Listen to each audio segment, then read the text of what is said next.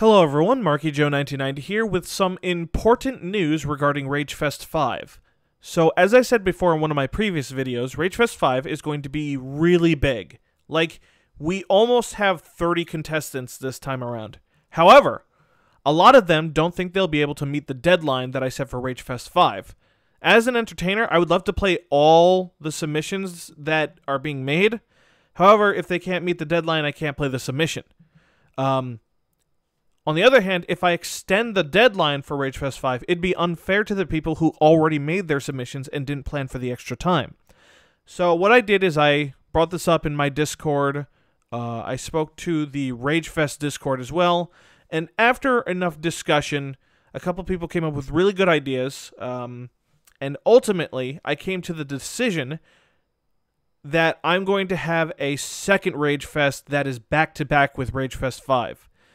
It's going to be called Ragefest Echoes, and it's going to follow all the same exact rules as Ragefest 5, but the deadline will just be October 10th instead of September 10th.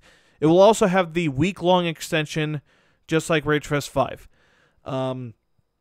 Basically, the idea behind this is that people will submit to Ragefest 5, and that will be the main event.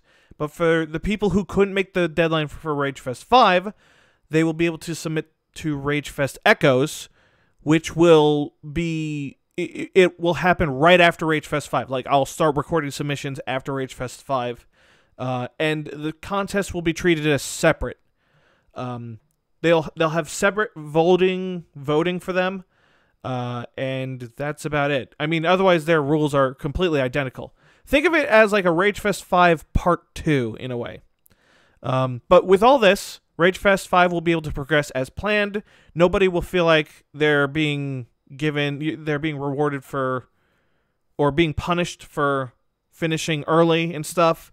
And all the people who want their submissions played will have them played.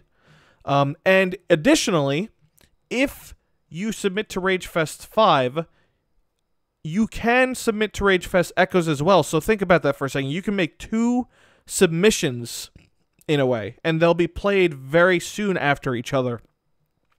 Anyway, that's all I wanted to say. For those of you who have further questions about Ragefest Echoes, feel free to leave them in the comments, and have a good day.